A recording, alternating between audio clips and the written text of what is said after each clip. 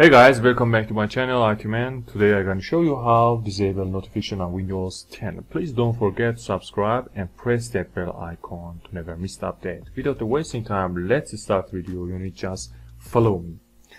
Okay, first of all you should go through Start menu, and after that you should click on Setting, and after that you should find System here and double click on that, and after that you should find Notification here.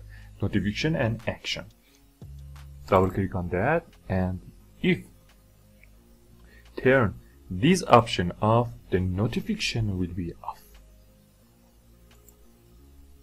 Or you can turn off one by one the notification of programs here, or you can disable all notification in your Windows 10.